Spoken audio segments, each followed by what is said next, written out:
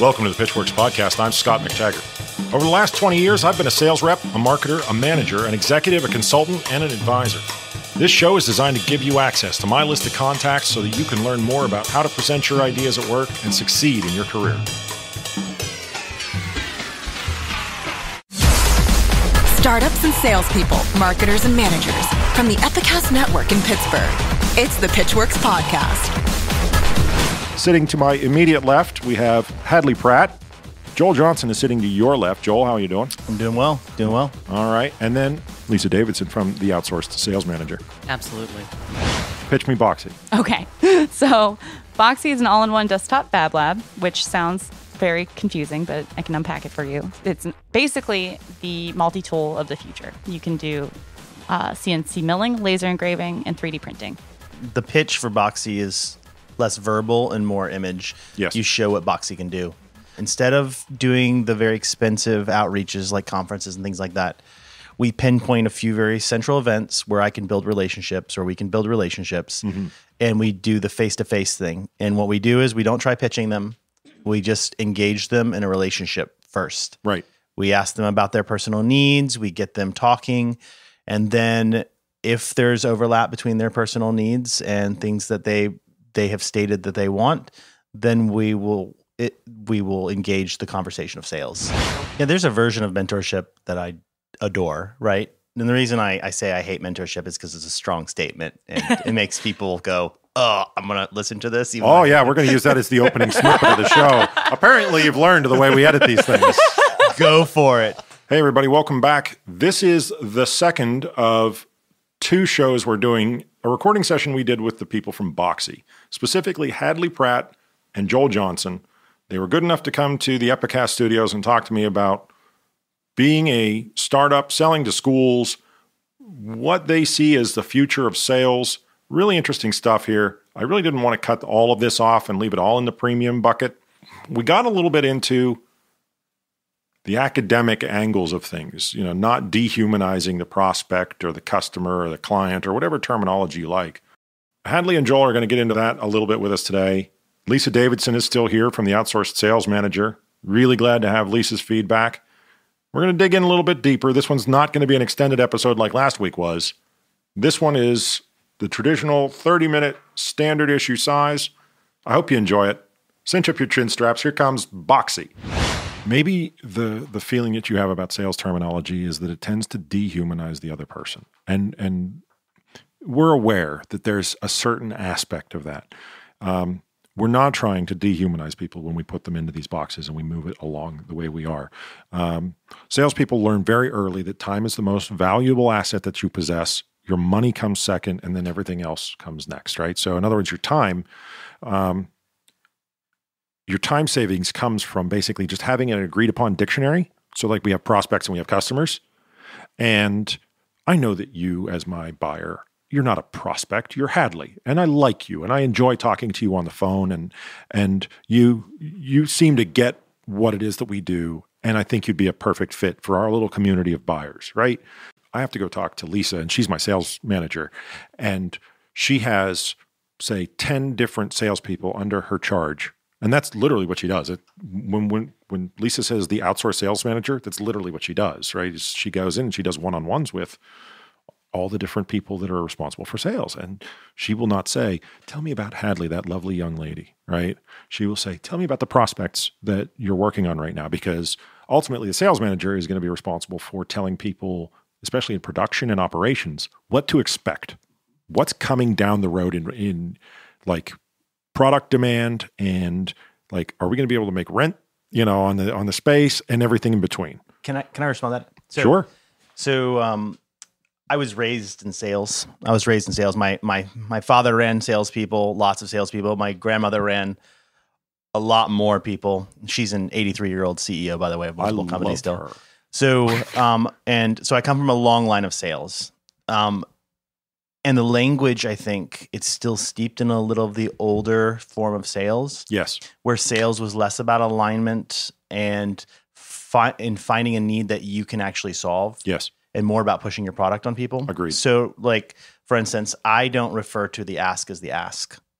I invite people, because if I have to ask them in any way to come to me, then I'm not talking to the right person, or I've done a really bad job talking about their needs. Mm-hmm. So if I can invite them, that's my version of the ask.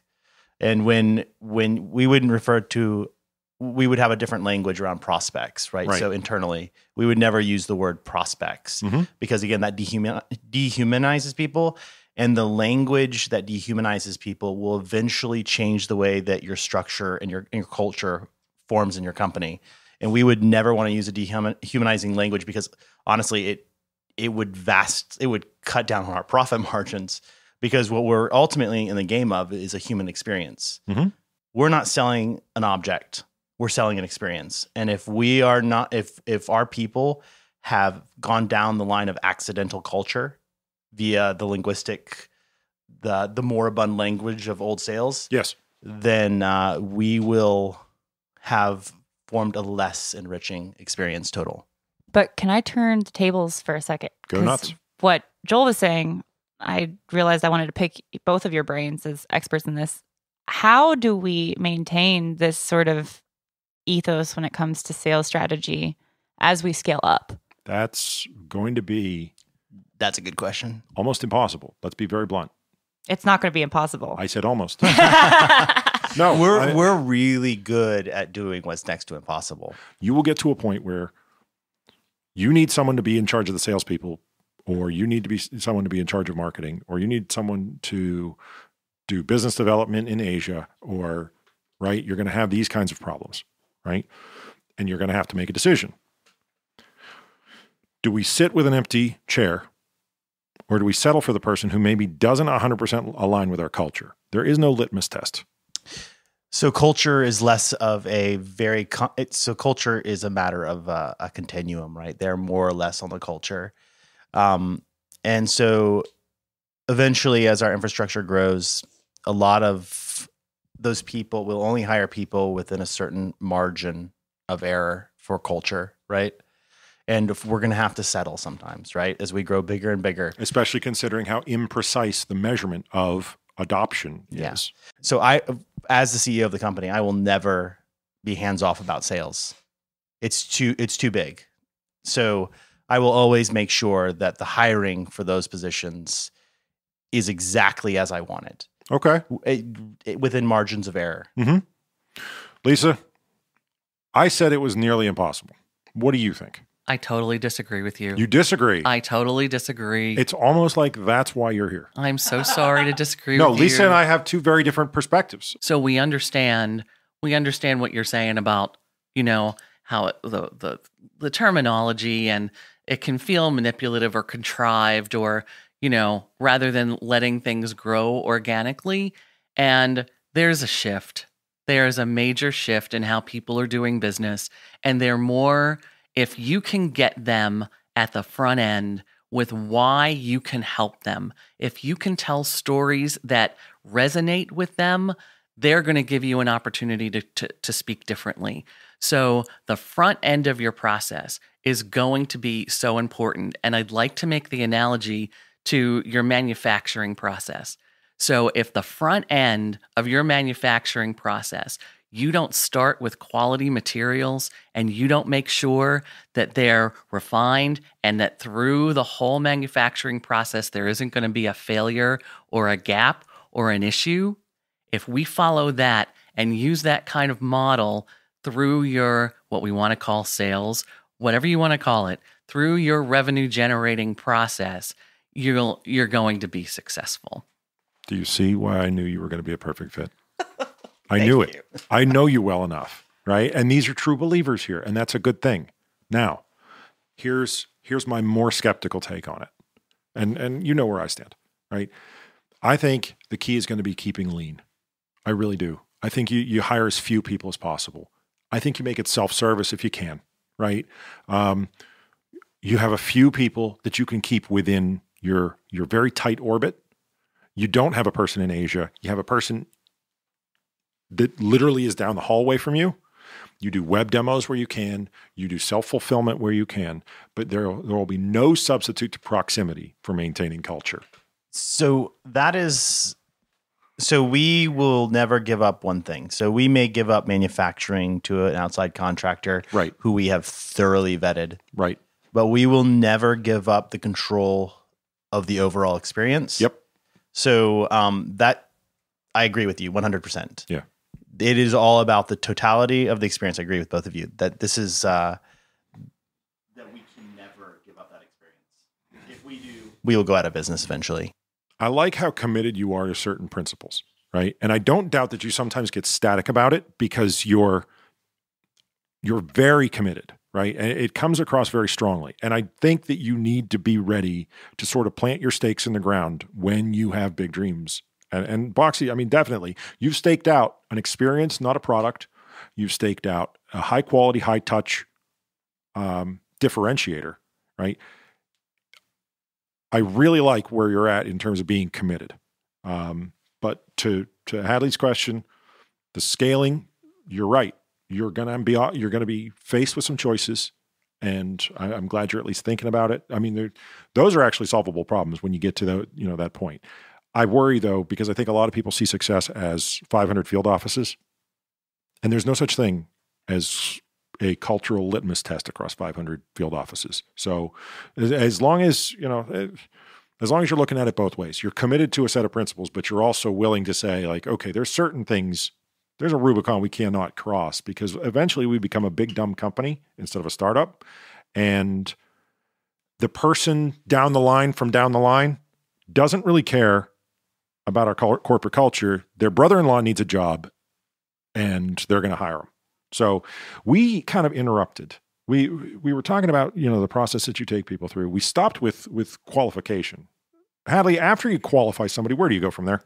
After I qualify somebody, then I go in to fill in the gaps in the sort of that education thing I was talking about earlier. So if they are someone who's super advanced, then it's all about sort of talking about how BoXZY can meet their advanced needs.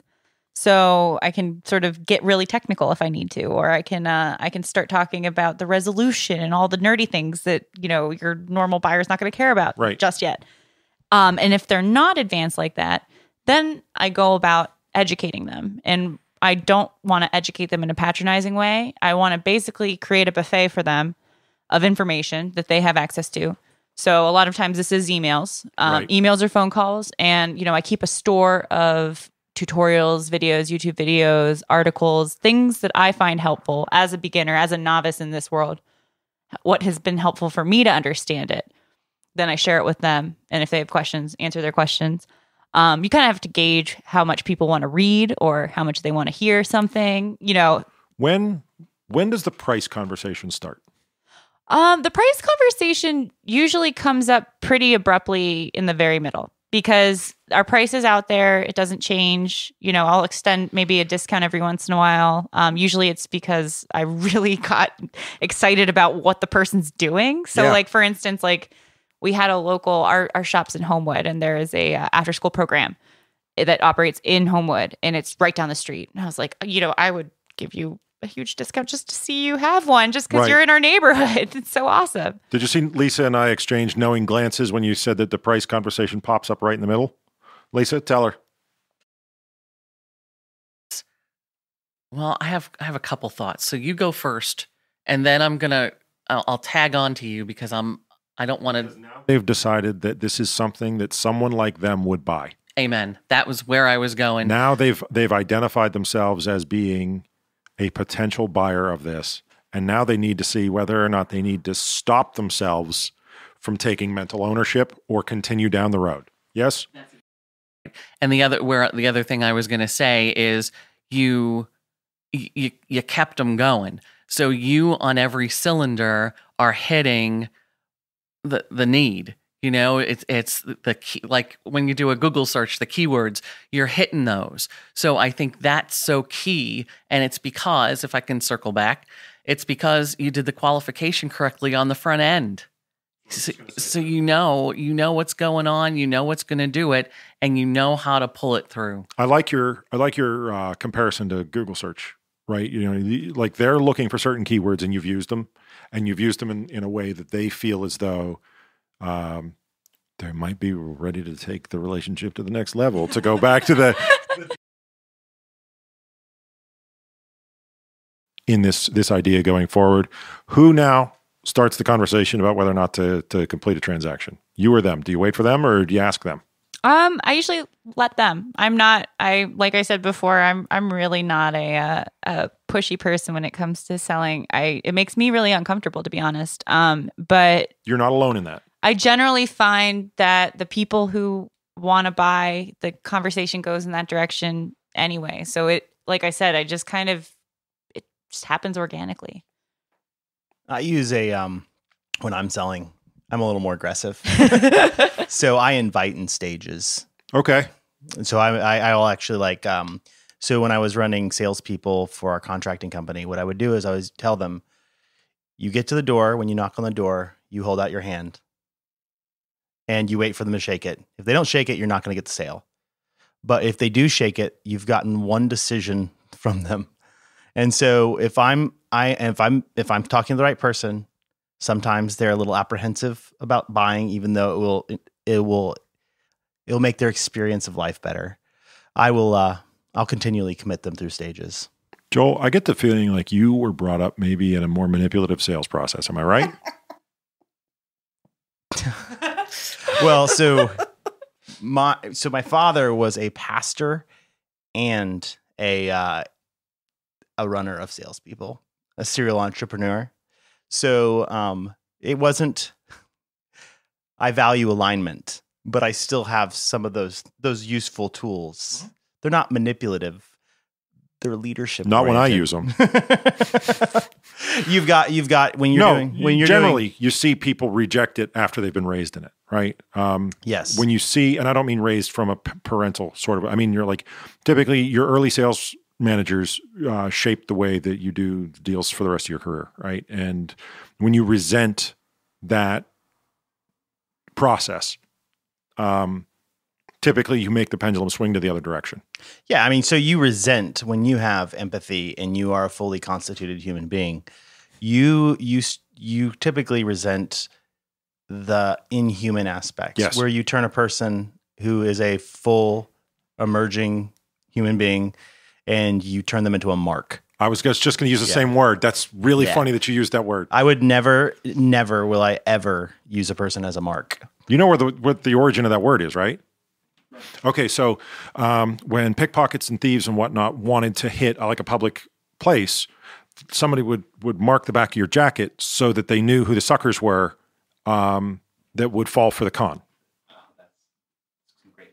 I was always interested in the usage of the word, right? Because it's a pretty colorful word. You know, you love to see like the Ocean's 11 type movies, you know, that explore, you know, like, oh yeah, he's an easy mark. So I was like, okay, well, where's that come from, right? And it's because there's somebody out front who says, okay, this is a trusting person, or this is basically things that we would generally regard as like your very positive Mr. Rogers kind of traits as negative vulnerabilities.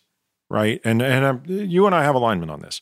I guess my journey's taken me in a slightly different direction, just in the sense that I see the sales process as an organization of time, because my job is to take small companies and make them big, or at least as big as they want to be.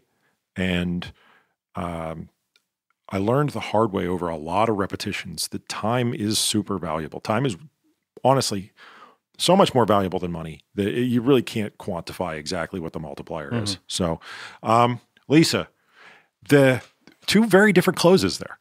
Yes. And if I just had a kind of a little aha moment, and that is, I loved what you just said. And maybe we can coin it the golden rule of selling: sell to others as you would be sold to. I love that. Yeah. It's the easiest way to empathize. Mm-hmm. But you're still going to take them, they still need to be led, because this is your process, not theirs. And there's a way to guide them, because if I want to buy something from you, I don't know how.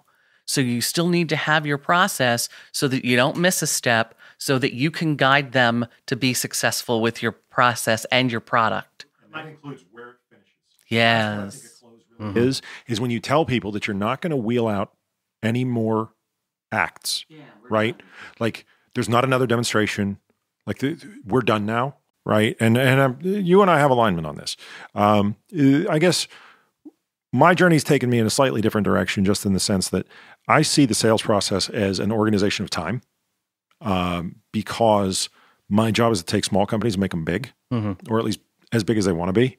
And I learned the hard way over a lot of repetitions that time is super valuable. Time is honestly so much more valuable than money that you really can't quantify exactly what the multiplier is. So, Lisa, the two very different closes there. Yes. And if I just had a kind of a little aha moment. Did you? And that is, I loved what you just said. And I kind of, maybe we can coin it the golden rule of selling. Sell to others as you would be sold to. I love that. Yeah. It's the easiest way to empathize. But you're still going to take them, they still need to be led, because this is your process, not theirs. And there's a way to guide them, because if I want to buy something from you, I don't know how. So you still need to have your process so that you don't miss a step, so that you can guide them to be successful with your process and your product. And that includes where it finishes. And that's what I think a close really is when you tell people that you're not going to wheel out any more acts. Yeah, we're done. Like there's not another demonstration. Like we're done now. And a close can be as simple as, have I answered all of your questions, or is there still more you'd like to know? Because when you get to that point now, you're saying the show is over. The elephants and the monkeys and the flying circus is over, as opposed to, and understand, when I first got started, I was the king of the soft soap. I used to wait for the person to tell me when they were ready to buy. And when they wouldn't, I would come up with another act, right? Like, okay, hang on a second. Okay, I got an elephant and a clown. Oh, hell, we're running out of entertainment here. And what would end up happening is they go, you know what? He came out so strong at first. Like he was doing such a great job. And then he's just kind of fizzled, right? And I realized I've got to tell them when the show's over. I gotta flash the lights. I gotta raise, drop the curtains and take some bows. And that's where I think a close is useful, especially for someone like you who feels it so much more than maybe some other people, that you don't want to mislead people, but you still want them to know, like, okay, now this is the end of the ride. Yeah, so I like the way that you talked about that in terms of show. So a show is all about experience. There is no physical product at the end. You are creating a meaningful experience for someone to carry with them, right? So when you close, it's less. So when you talk about close, it's kind of discreet. But what you're really doing is you're shaping an overall experience and direction, right? So it is simply that you've reached the end of the experience. Yes. And I like the way that loved your analogy. There's this type of sales training that says, everyone's the same. This is a factory job. Go pull the lever. We both kind of reject it, right? We understand that there are elements of their analysis that are useful. That is actually, so one of the things that I hate about mentorship, right? And I hate mentorship as mentorship. So, and I shouldn't say I hate mentors, because there are people masquerading, have the label mentor, who are not what I call a mentor, right? We're back to manipulation. Yeah. So mentors teach you top down, and they use their old world to say what's worked before, right? And when you are, as a startup especially, and as a beginning business, you are really the world's diversity, right? You are the world's version of creativity for the world mind, right? And so I think sometimes that mentors, because it's a unidirectional process, essentially, they're speaking to you. I like challengers, right? Because they don't destroy your uniqueness. And I think right now, especially more than ever, one of the things that that we need more than ever is to facilitate the difference of our small companies. So right now, there's a way of looking at business that is corporate, right? And a lot of corporate people right now are trying to mentor startups, but startups have a completely different social way of looking at the world. And it may, in fact, be more profitable on many different levels, as far as market sustainability, as far as how you make profits through sustainable copies and things like that. We should be challenging them, finding out how they're getting their customers, finding out what their version of a pitch is, and things like that instead of teaching them. And so, you're not going to find a bigger cheerleader on this point Yeah, than me. you- I seriously think startups are the laboratory where new ideas come from. But I will throw this caveat. They need a big enough microphone to be heard. yeah, there's a version of mentorship that I adore, right? And the reason I say I hate mentorship is because it's a strong statement. And it makes people go, oh, I'm going to listen to this. even Oh, though- yeah, we're going to use that as the opening snippet of the show. Apparently, you've learned the way we edit these things. Go for it. But I love mentors. There's the kind of mentors that make you more sophisticated instead of indoctrinated. I will say that what I liked about this conversation is I came into it, like I said, when I first approached you, I wanted to talk about how education is such an important part of getting people on board of a product, right? Because now more than ever, we have to be experts on things that we didn't even know existed, right? And we're really being pulled in a lot of different directions. So now you're able to buy literally a factory full of equipment for $4,000. Imagine finding out 20 years later that you could have built the product that you had conceived of, right? There's so much to keep up on, right? And I did. I came to you with the idea, how are we going to raise BoXZY above the noise level? How do you raise BoXZY above the noise level? And I think we had a completely different conversation, and that's, again, I'm really happy for it, about the nature of a startup and the personality and principles and values. Hopefully you took a little bit away from our thoughts on the sales process. For sure. And being non-manipulative about it. It's very important to us. Lisa and I share a lot of these sort of core human values, which is why I like having her on my show. And we'll probably ask her to be back again. Thank you so much for coming. Thank you. Before you go, how would people reach out to BoXZY? Whether it be through your website, social media, phone numbers, emails, what contact information do you want to put out there? So the number one best way to reach us is to email us. We all kind of live in our inboxes. So info@boxzy.com. That's BoXZY.com. Do you have a Twitter account or an Instagram account that we can tag to all of the promotion that goes with today's show? Oh, yeah. Our Instagram is @BoXZYCNC and our Twitter is @BoXZYCNC. I really enjoyed today's conversation, especially considering that we were experimenting with a new format. This was a little bit live without a net for me with so many people and making sure that everyone got their ideas across. I think we did that pretty well. Well, this was great. Thank you so fun. much for having us. I did have fun. I had fun. All right. Thanks. Thanks. I'm tired. That was a long one, but I think honestly, that was a lot of fun too. That was so much fun. And I'm so glad we allowed for the time to be able to develop ideas and to be helpful to these guys so that the whole idea of being cookie cutter sales process is hopefully we've obliterated that idea. In the startup space, I think it's real easy to get pushed around by the sales process because when your company is small, you don't hold as much power, right? And I think that probably develops a certain amount of resentment amongst owners and founders and the people that work there. You know, when there's only 4 or 6 people, and granted, they've grown bigger than that since, but there's a lot of different things that make people a little skeptical of formalizing a sales process when they're in a small organization. Well, and I think that's because we've all been burned by that process from past experience of being forced into a certain set of questions and a certain way for those questions to be asked. And that whole concept of close should not be sliding the pen across the desk, press hard 3 copies like we were all taught. It's not that way anymore. It's about, did I hit your needs? Does this seem to fill the problem that you need to solve? And am I and my product the person to do it? Lisa, how do people reach out to you if they want outsourced sales management, as it were? Absolutely.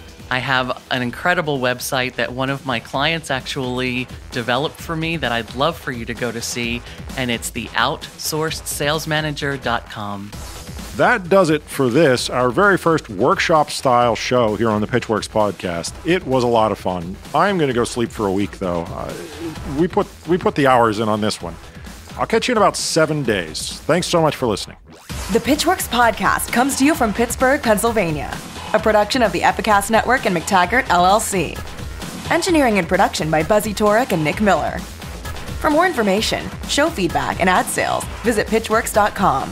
pitchwerks.com. On social media, find and follow the show on Twitter, LinkedIn, Facebook, and Instagram using that same brand name, pitchwerks.